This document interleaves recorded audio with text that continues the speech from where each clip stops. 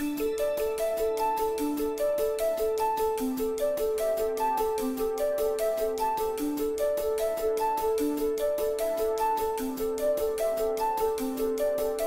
what we find is that very particular constellation of traits tend to be very positive predictors of who's going to be an entrepreneur later in life and whether that person is going to be a successful, a high-earning entrepreneur when he or she opens up a business. And some of the things we find are not surprising. It tends to be the people who are highly educated from very secure families that tend to be successful entrepreneurs. Other things are also not surprising. It tends to be people with a high IQ that tend to be very successful entrepreneurs. Other things are much more novel that we don't think have been identified. Things like very high self-esteem and a strong degree to which the person feels that he or she controls her destiny is also associated with being an entrepreneur. And then for people with wayward teenagers, another trait that's associated with entrepreneurial success tends to be this risk-taking, aggressive behavior as teenagers. So it's the person, along with these other constellation of traits, that tends to break the rules a little bit more, get suspended from school, take things by force. Robbery as a teenager is also positively associated with entrepreneurial success. Even getting involved with minor drugs. It's not the case that all juvenile delinquents are going to become successful entrepreneurs. And it's not the case that people that stay within the context of the rules are not going to be successful business people. We're just pointing out that certain combinations of skills, and it's this combination that's very important in our findings. In 1979, what happens is they interview a few thousand people who in 1979 are between the ages of 14 and 22.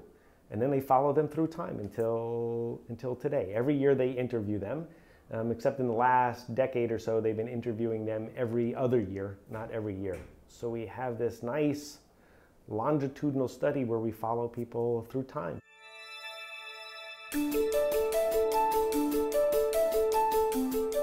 The people who define themselves as entrepreneurs and that meet our definition of entrepreneurship look really different. The woman I'm talking about who's opening up her own software firm is really highly educated. She tends to have a lot of self-esteem. She tends to be a risk taker. She tends to have gotten in trouble as a teenager. Whereas in some sense, the person who becomes a self-employed in landscaping or a plumber or cleaning homes has very different characteristics. So this differentiation in terms of activities is also reflected in their traits as teenagers. The people who are really successful entrepreneurs could make 50, 60, 70, 80% more than they were making as successful salaried workers. So the upside potential as an entrepreneur was enormous. Of course, entrepreneurs make more. There are heroes for the business schools and economics departments. However, when people went and looked at how much entrepreneurs make, where they used the category of self-employed as a proxy for entrepreneurship, there are 10, 15, 20 years of studies all showing that entrepreneurs don't make more.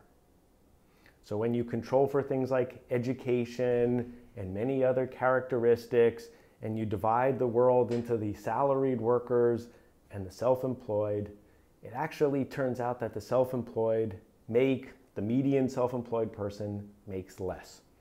And so this was just a great mystery.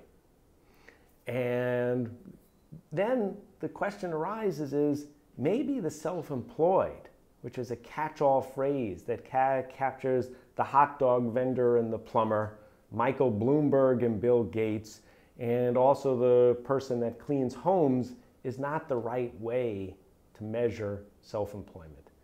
And that there's something different about an entrepreneurial activity when you're undertaking a risky venture with something novel.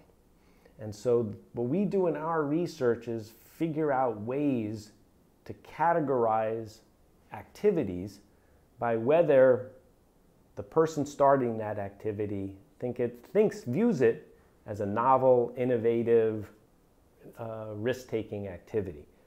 When we do this, essentially, we separate very clearly the hot dog vendors from the Michael Bloombergs.